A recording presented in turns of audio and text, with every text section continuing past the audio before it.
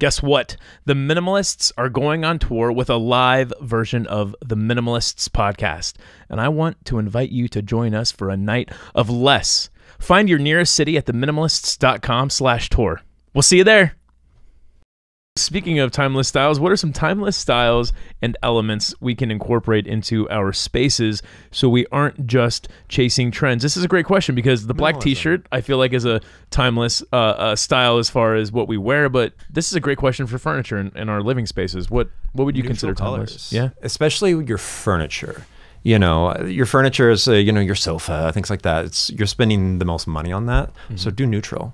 You know, don't do...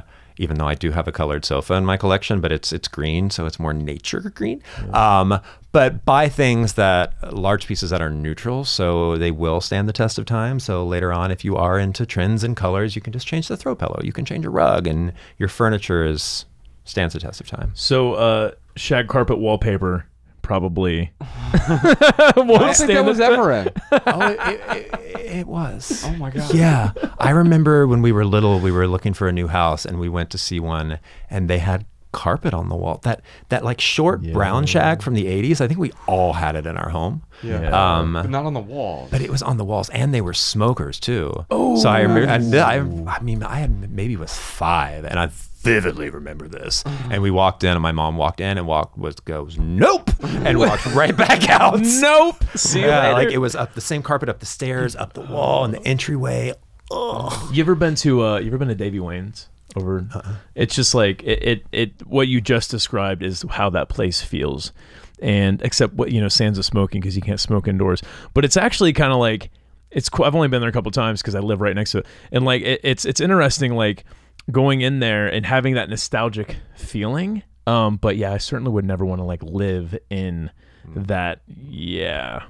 Anyway. Yeah, it's a nice place to visit, but wouldn't want to live there. Exactly. I can appreciate it for what it is, but man, that would not be my aesthetic. Let me ask you about, so whether it's someone like Rachel who's trying to incorporate these sort of timeless styles versus trends, does it differ when you talk to someone about maybe they live in an apartment that they don't own versus living in a home that they own? How does that change the dynamic of interior design? I mean, that changes the dynamic just because things can't be really permanent. You know, when it's a rental, it's not yours. Right. So like if you're really wanting wallpaper, if you're wanting to inject your own personality into it, use removable wallpaper. You can find great removable wallpaper at bobbyberk.com. I really like wallpaper, man. My dad has a painting and wallpaper business, and so I can't paint worth crap, but I could hang like anything, man. Like kitchen with the soffits and the wrapping, and yeah, man, it's I really enjoyed. It's like therapeutic hanging wallpaper. And the great thing about self-adhesive removable wallpaper is you can actually do it yourself. So if you get regular old school wallpaper, you usually would need to hire somebody because it's a pain in the butt. Yeah. And you need the glue and this and that, but with the removable, it literally just peels off, and if you do it crooked, you peel it back off and you straighten it, and awesome. it's something that you can do yourself. Yeah, I'm totally used to like pasting, or sometimes it's pre-pasted and you put water on there, but I didn't know that. It's like, man, we're living in the future. And this is awesome. When you move, you just peel it off. Yeah, that's cool.